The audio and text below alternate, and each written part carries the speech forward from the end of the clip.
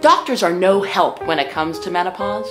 In the very first book on menopause, in 1857, an English physician, male, described menopause as a disease with 135 different symptoms, including pseudo-narcotism, temporary deafness, uncontrollable peevishness, and, my favorite, hysterical flatulence.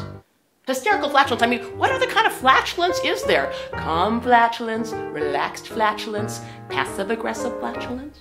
Anyway, today, unfortunately, menopause books are not much better. The doctors, often male, are always saying, oh, so you're tired, hungry, bloated, angry. Did I say angry already? I'm also a little bit forgetful. Anyway, so they're saying, no worries, the solution is simple. Just do yoga and meditate and cut out alcohol, sugar, and caffeine.